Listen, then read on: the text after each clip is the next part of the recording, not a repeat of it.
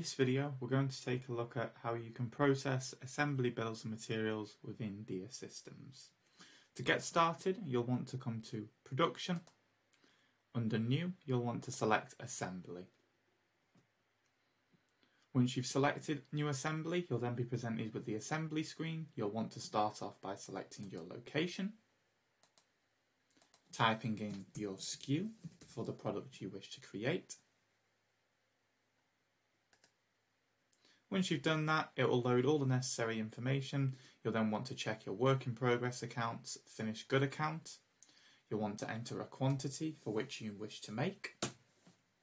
You can also use the maximum quantity field, which if you refresh this button here, DIA will inform you the quantity of which you can make based on raw components in stock.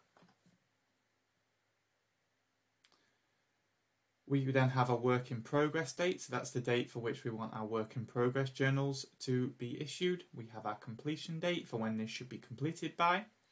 We have our batch/serial number, so if we're using batch or serial traceability, this is where we can enter the batch number or serial number we wish for the item to have. And we can also enter an expiry date as well if we're using FIFO traceability.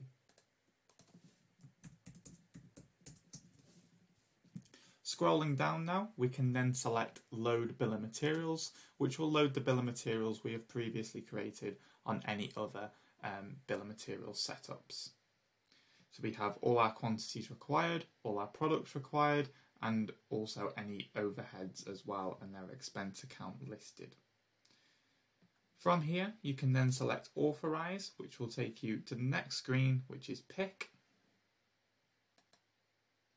On the pick screen, you can either manually enter the components that you've had visible on the previous screen, or you can select Auto Pick, and DIA will automatically pick the items that you have available for this build. From here, you can then select Allocate, and that will then allocate the components to that assembly bills of materials and remove them from stock. Finally, you can then click Complete. That will then complete this assembly order and mark the assembly as completed in the top corner. To explain the other fields that we have visible in the assembly order, we have manual journals, which is where you can manually journal any other costs that were included within this process. We have attachments, which is where you can upload or post any documents that are relevant for this build.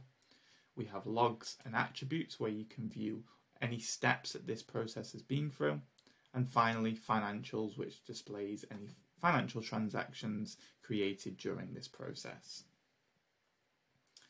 At the top of the screen, you are able to save, go back, print any required documentation during this process, so on the pick step to print any pick lists. We can also clone this assembly should we need to make multiple of these. And finally, if you have the automation module, you are able to assign tasks at this point and assign people to this job itself.